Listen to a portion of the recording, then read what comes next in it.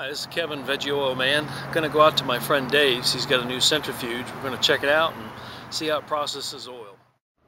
One of the real challenges in the waste oil world is always getting your oil clean. There's that kind of a black tarry substance, and we'll see that in just a minute when we get out to Dave's property and get looking at some previous material that he's processed, and that, like I say, this black tarry substance. That's like the thing that you're not going to be able to deal with in a normal gravity system or a filtration system. I've been running it for quite a few years, and it's just really tough to get that material out short of a centrifuge. That's why they're essential in doing this kind of stuff and doing it long term. I'm here at my friend Dave's place, and I'm checking out his centrifuge. And what kind of centrifuge is it, Dave? It's a Filter Max, built by a gentleman in Jacksonville. Yeah, Filter Max, and works in the same principle the other centrifuge that we had. It spins at a really high centrifugal force, and it forces out all the really kind of pretty. I'll get a close-up of this just a minute. I know the lighting's not really good, but I'll get a couple close-up shots. But this is an accumulation of several of these operations of spinning out this oil.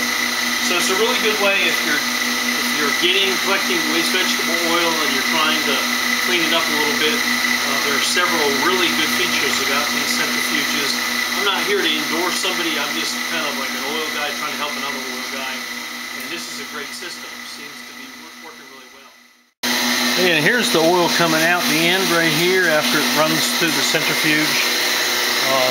It goes through this system here, and it comes up and it's fed up here in the top, and we won't bother opening it up, but essentially, and there's probably some information online from the guy that sells these things, but it's got a spinner inside of a tub inside of there, similar to the other centrifuge, an electric motor. Now that motor is working off of would be a pulley system to increase the RPMs of the centrifuge, which is a really cool thing, because normally most centrifuges on the market kind of work on a 1-to-1, which limits the RPM. And over here, you see that steam there. I don't know if you can see it or not against my hand, but that steam is coming out, and that's evaporating the water, and of course you're getting some of the nasty stuff out the bottom.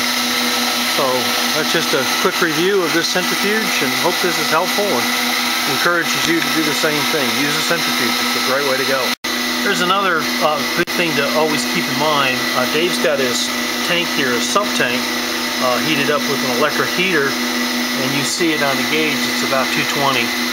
So that's, of course, as well flashing off or evaporating the water. So water is a bad thing, fat's a bad thing, and the fines, the really fine particulate, all help to cause you problems with your filter. And as I mentioned, I'd give you a closer view of this stuff. Let me get right out here in the light so we can see it.